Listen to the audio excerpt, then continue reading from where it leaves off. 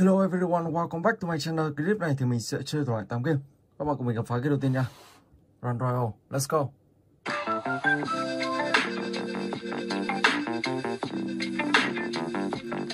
Okay, let's go.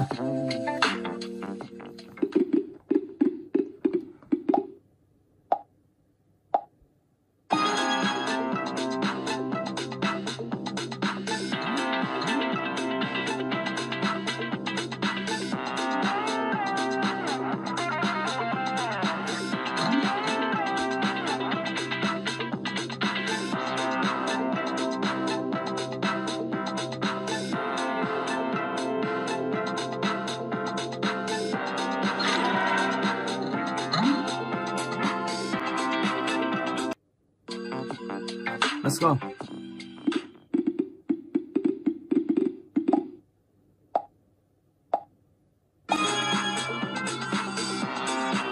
Dừng lại. Wow, mình bị đẩy lên. Oh my god. Ok, đây không sao. Yeah.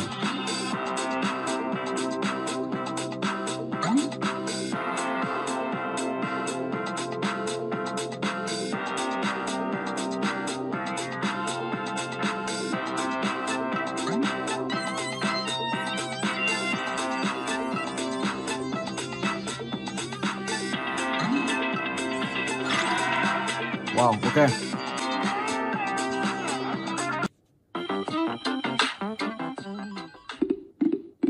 Ok, let's go.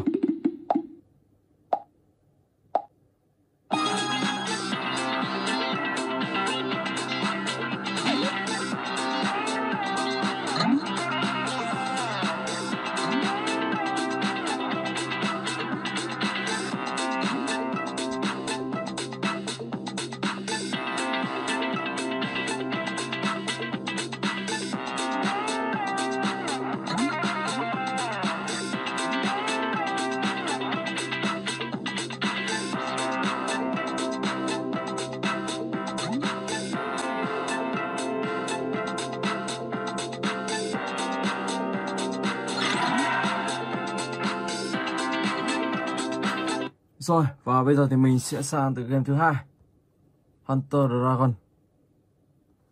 Let's go.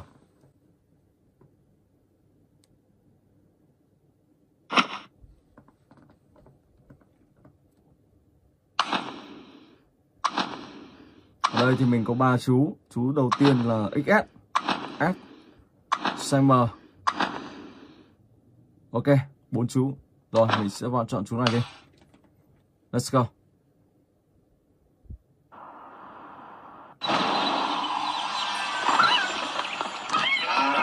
Một chú dòng Sam.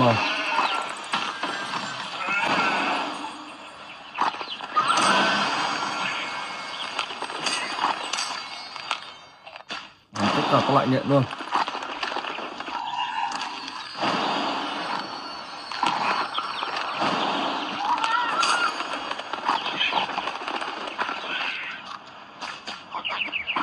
Oh my god. Đây có thể là một sinh vật huyền bí ngoài hành tinh.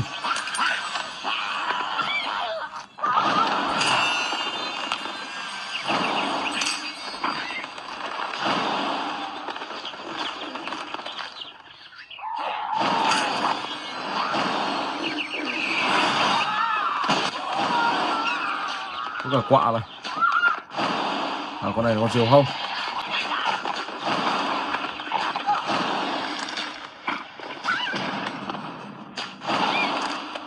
Xa lờ với xong được đây.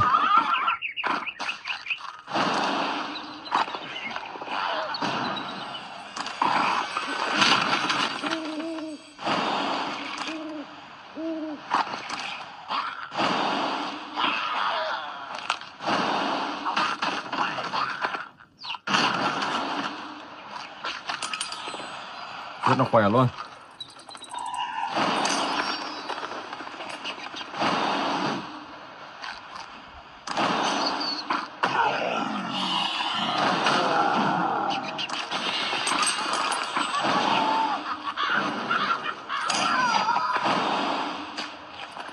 Sắp đầy lộ rồi. Không biết lộ con này có đẹp không. Đây xíu sai lờ với sang đâu.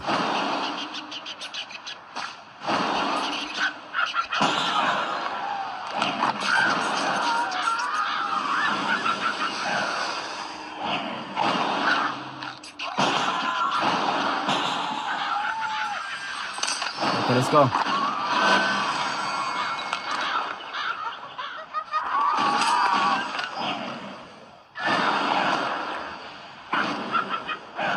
Wow, phù thủy này rất là hay, đánh nhau rất là giỏi luôn. Wow.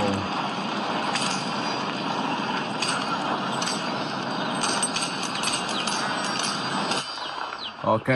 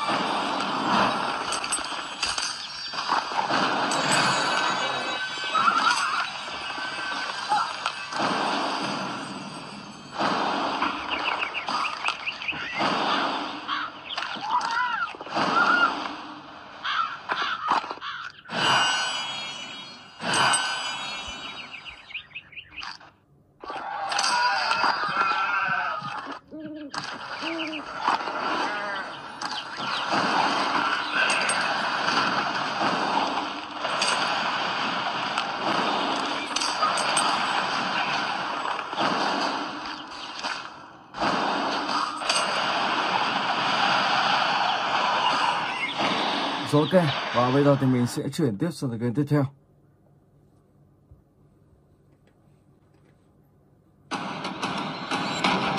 Implosion.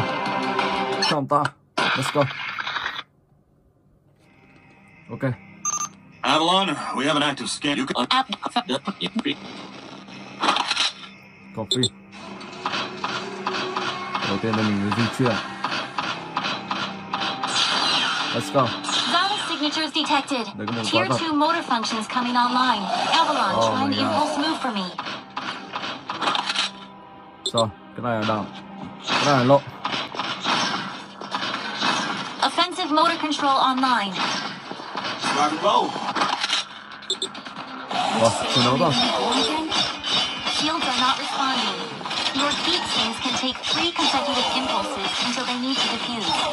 Yeah, don't blow yourself up, Jake. Không phải ngại đối thủ đó luôn.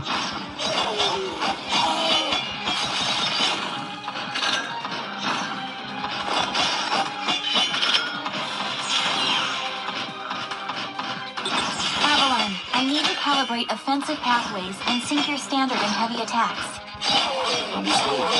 Be aware, storing potential energy for high force kinetic blows will elicit a slower response time. Oh, let's go. Rất là đông lính luôn. Xuống đây mới ăn một thể.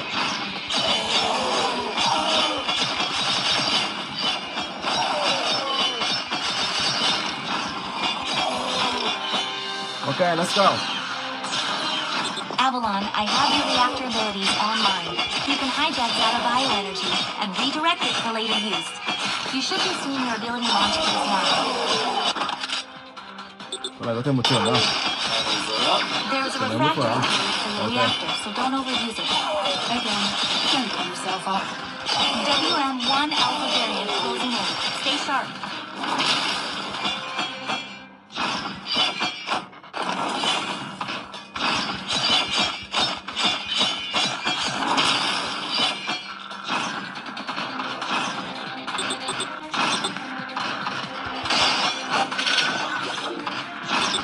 Avalon, remember, while I'm detecting it.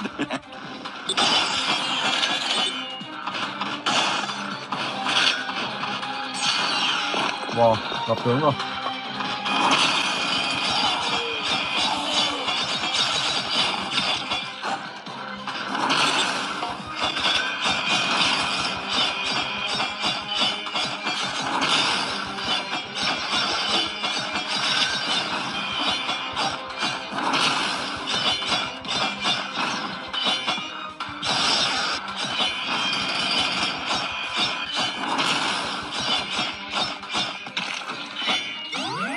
Excellent work, Avalon. Beacon acquisition is complete. Supplementary data stream detected. Initiating download. Stand by. Schematics have been updated. Proceed to the next beacon and find me something I can work with.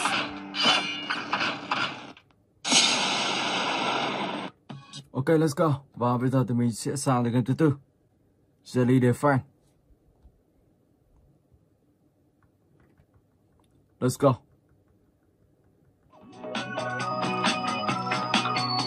Start game. Ở đây thì bị một như kiểu là một con côn trùng. Mình sẽ phải tiêu diệt con côn trùng này. Ok.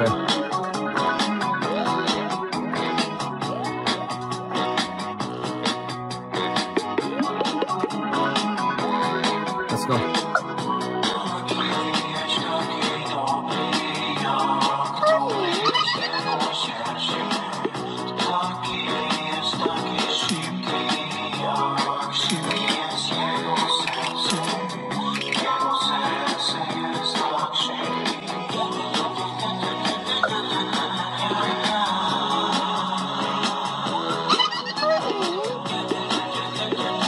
Có vẻ như là vi khuẩn, chứ không phải là côn trùng mà là vi khuẩn rồi.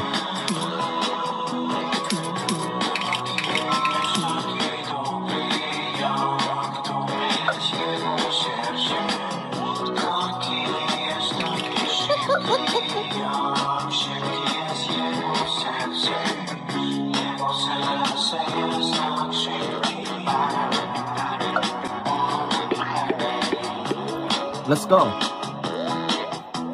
Anh chàng này chắc là làm chậm rồi. Làm chậm.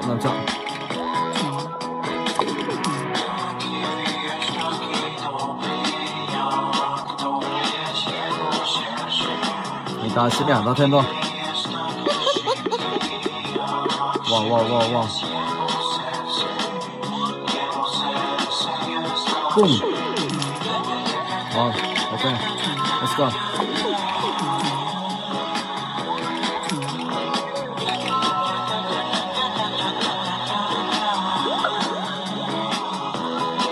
Chưa mua được thêm.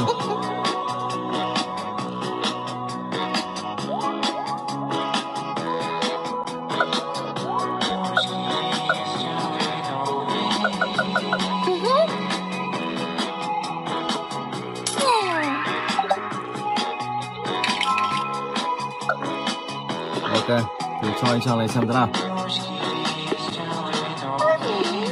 Chắc là màu xanh thì bắn được.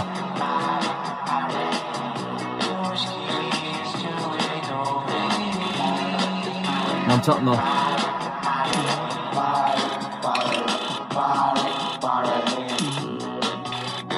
Xanh bắn săn và đỏ bắn đỏ.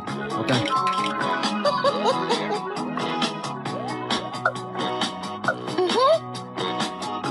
Nâng cấp lên.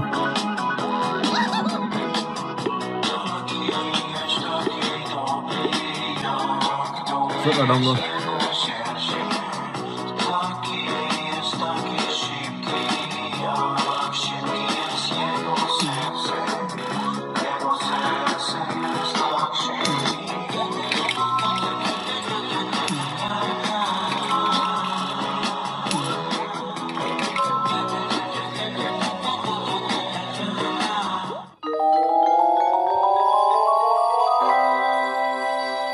Rồi ok, và bây giờ thì mình sẽ sang tới game tiếp theo. Fallen Clyde của những trong game Adventure. Let's go.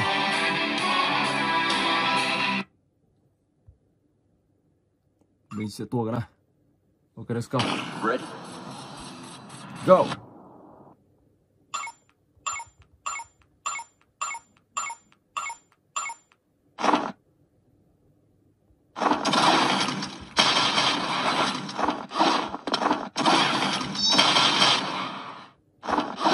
Wow. Mình mất 2 giọt máu rồi.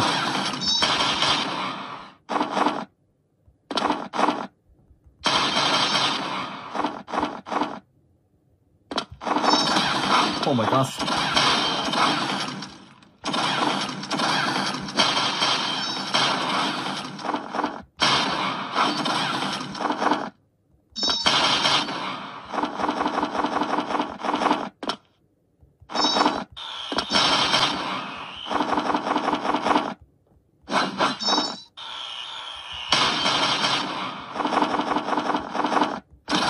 Oh my god.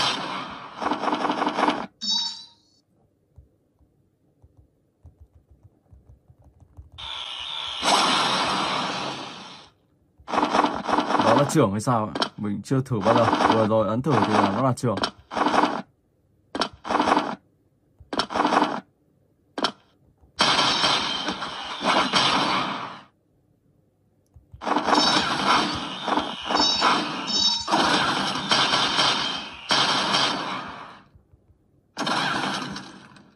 Rồi mình sẽ hồi lại. Ok.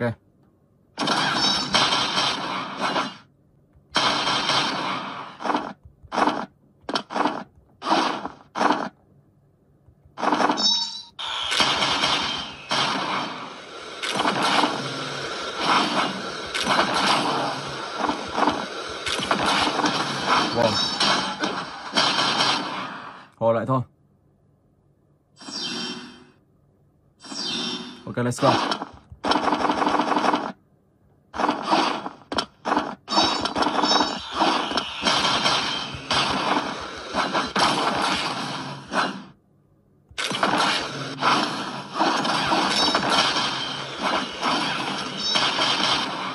Xem mình sẽ vào sâu đến đâu.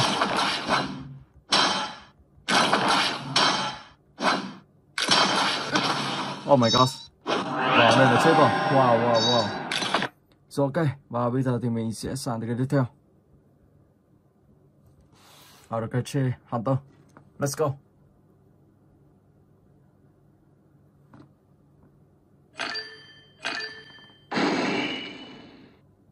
Rồi mình sẽ thấp xuống. Bên đến đây thì nó có dễ nhìn không?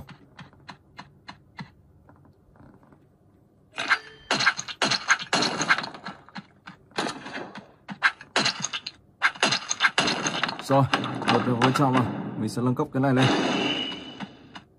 Nâng cấp đam lên cho khỏe.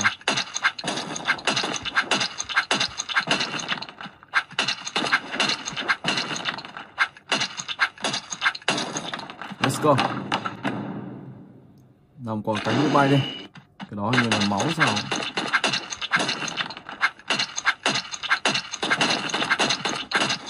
Oh my god.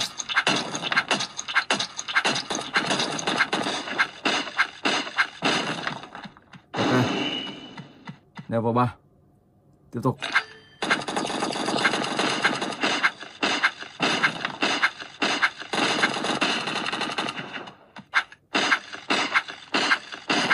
Mình cứ đứng xa rồi bắn thôi.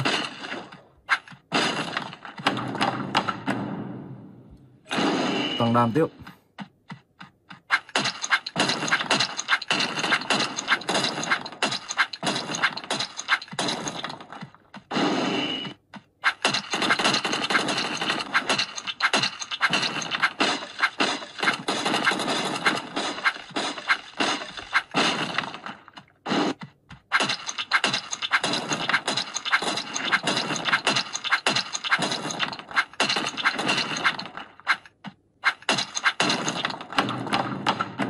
Okay, let's go.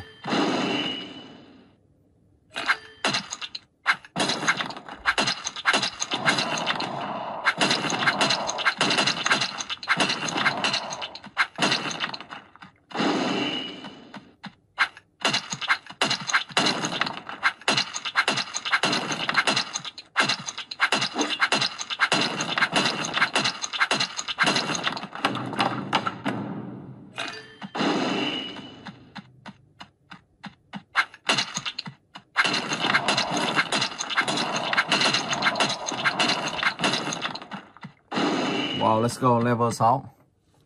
Tiến tiếp nào. Ok.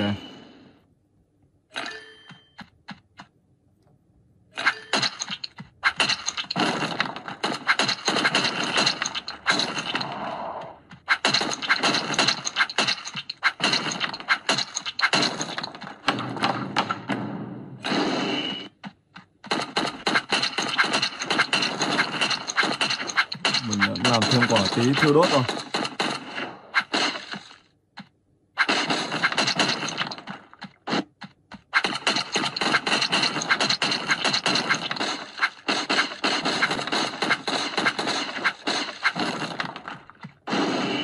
let's go.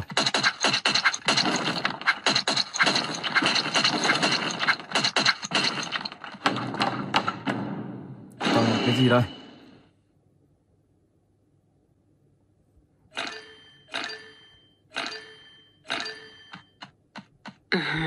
Cô này sẽ đánh bọn. Ok, let's go.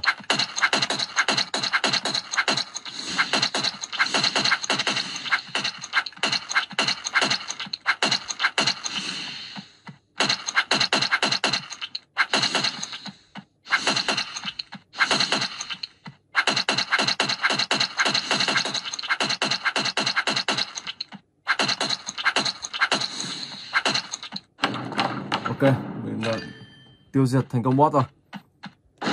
Rồi, và bây giờ thì mình sẽ sang cái tiếp theo. Hero War.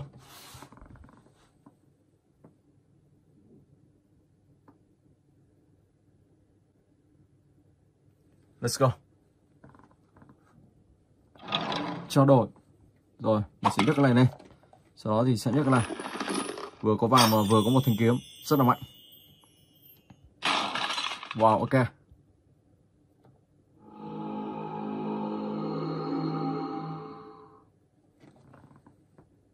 Let's go.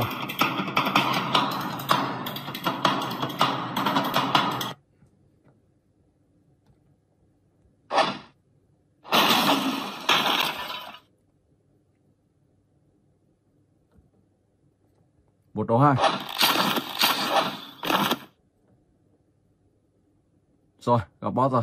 Ok, let's go.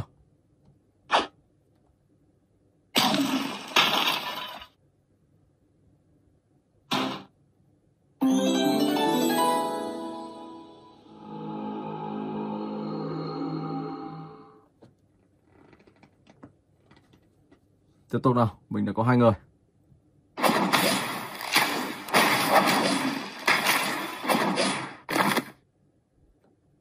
Khi nào đủ lộ các bạn có thể ấn.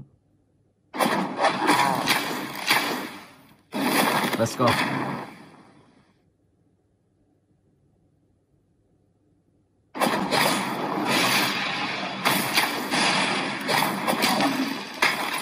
Các bạn tăng giáp.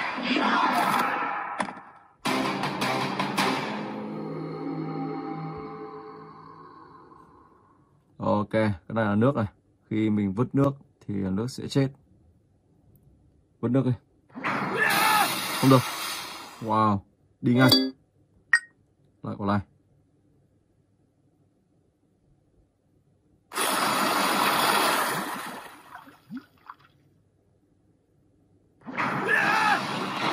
Chết ngay, nếu mà như vừa rồi thì chết.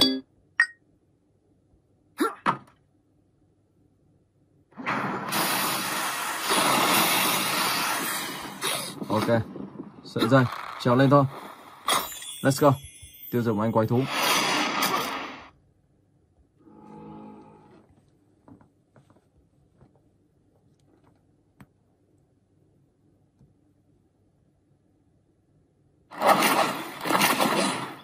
Rồi, đi tiếp nào.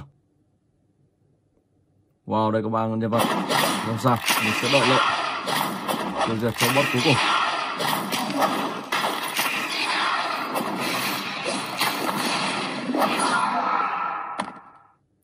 Ok, let's go.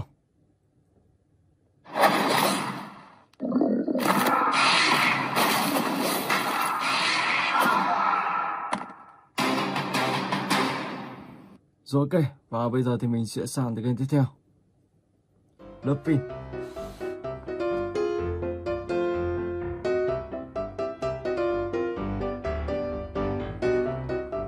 Đây là một con người vợn. Rồi mình sẽ rút cái này ra.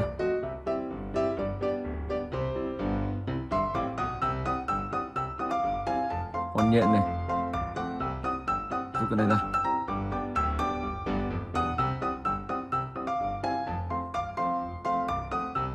Một chú gấu. Ok, let's go.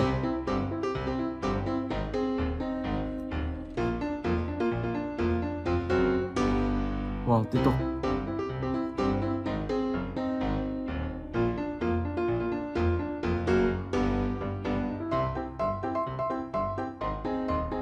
Boom.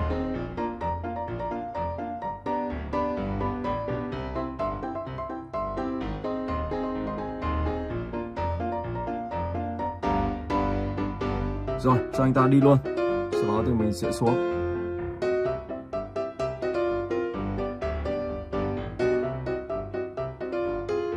Cho anh này ra chỗ gấu đi. Ok.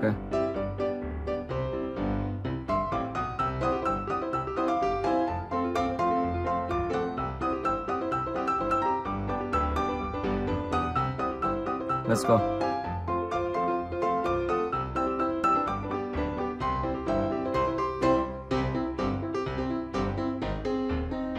Wow, ok. Rồi. Rồi ok, và mình xin phép dừng clip tại đây. Hẹn gặp lại các bạn trong clip tiếp theo.